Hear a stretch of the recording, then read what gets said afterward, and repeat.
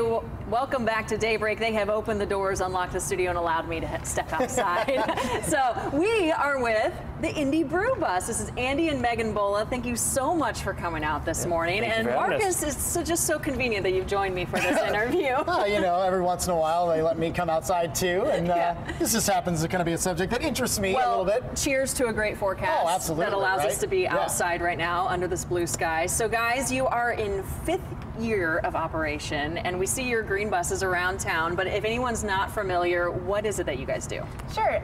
Indy Brew Bus, we're Indy's original craft brewery, so we started 5 years ago. We've been expanding every year. Now we offer downtown, Broadrupple, Carmel, and Greenwood tours. So each one of our tours, you'll go to 4 different craft breweries here in town and get a small sampling, really get a better understanding of the craft brewing process. We try to be very educational and intentional with our tours, so maybe you'll walk away learning something you didn't know when you walked on. Man, these guys just keep growing too. They add a bus a year, so that's pretty impressive.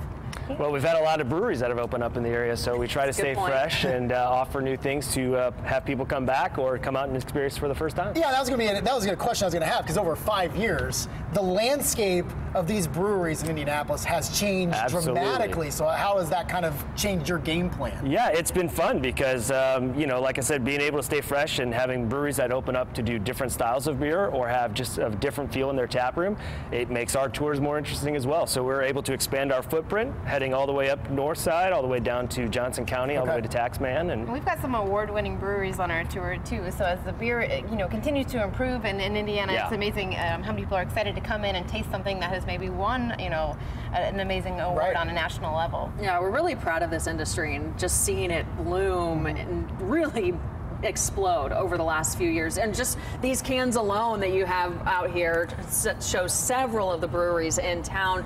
So how does it work? You're able to go to all of these different places, but if I'm wanting to sign up and I want to go to Greenwood, can I say I want to go to these breweries, or do you already have it structured? We pretty much have a set list on our website that tells you where you want to go, but you can base your decision based off the list. That makes sense. But all of our Johnson County breweries are all on one tour together. So if you knew you wanted to hit, you know, the south side and go to Taxman, go all the way down to Burgersville, then you could jump on that tour.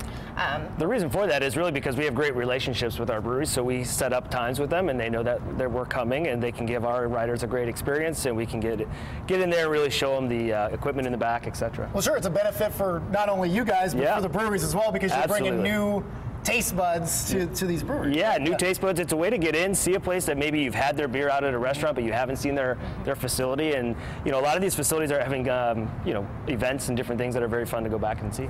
So if I'm doing a birthday party, bachelorette party, this seems like an easy way to fill up a bus. But do you have to do a big enough group to fill a bus, or can you join a bunch of strangers?